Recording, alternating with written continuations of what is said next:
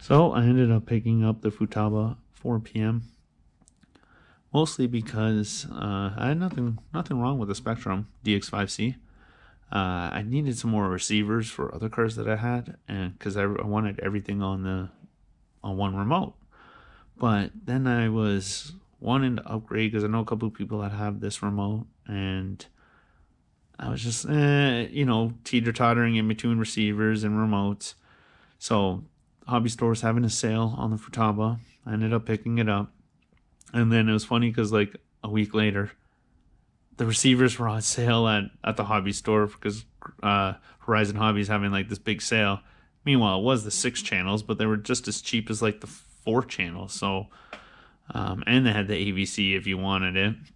But other than that, obviously it was too late to get those. So now I have the Buggy and Truggy on the Futaba. Everything else is now going to be on my DX5C.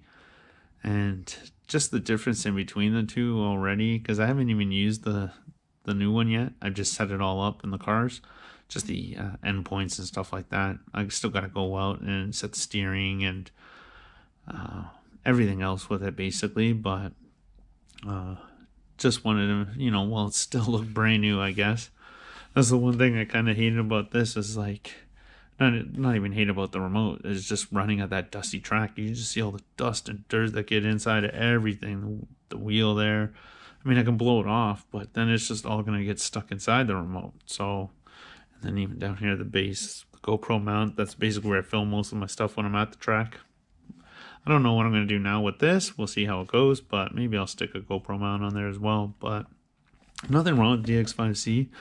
Because now I'm going to be running every other car basically off 2 HPI WR8s, Granite, HPI Sport 3, that's the Granite, that's the Sentin, the TRX4, the drift car, Yokomo drift car, and the Typhon that I have will all be off the Spectrum, and then the 2 Teknos are going to be on the Futaba. So, one other thing I did like too about this, just even right off the bat, I like how it has buttons.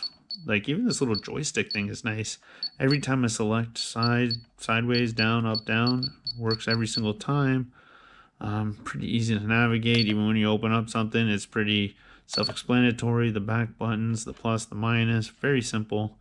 Like the power button up here, because with this Spectrum DX5C, this little side power button, not only would it get stuck and sticky because like all the dust and crap that got in there, if you left it in the car and then something like rolled, touched this power button, it would just turn on.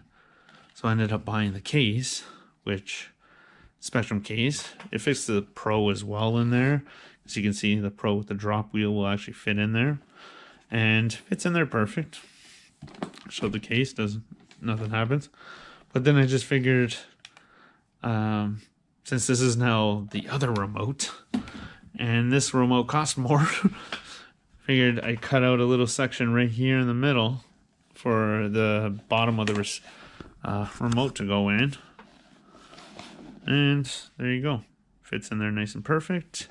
No problems with it. So even when I'm at the track now with the dusty track, I'm going to try and, after I run the car, let's say I'm changing the batteries on the car or whatever, or we're just standing there talking, I'm just going to throw the remote in here, keep it as clean as possible, and yeah, I actually really like the feel of this remote, actually better than the Spectrum. The trigger feels better, trigger's adjustable, steering wheel tension's adjustable, all this other stuff, which is nice.